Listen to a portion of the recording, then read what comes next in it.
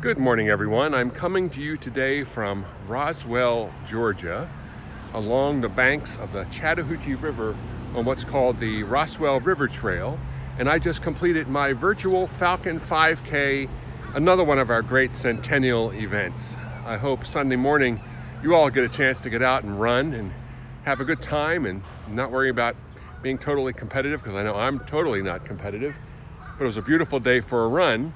Some of you know I'm in Roswell, Georgia, which is just north of Atlanta, to celebrate my daughter Claire's wedding tomorrow.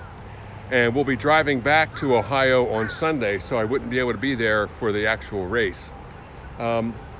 Thank you all for being a part of the Centennial of Notre Dame College. It's been a great year, and there's still some more things that are going to be happening over the course of the summer and into September as well.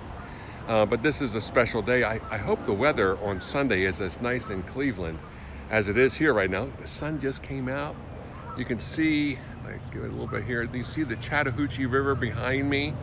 Just a beautiful place. And Claire's reception is going to be at the Chattahoochee Nature Center. She's kind of an outdoorsy person. So I'll be thinking of you all Sunday morning as I'm driving back to Cleveland. I really enjoyed this virtual 5K, and thank you for your support of Notre Dame College. Be well, be safe, and go Falcons. Run like the wind.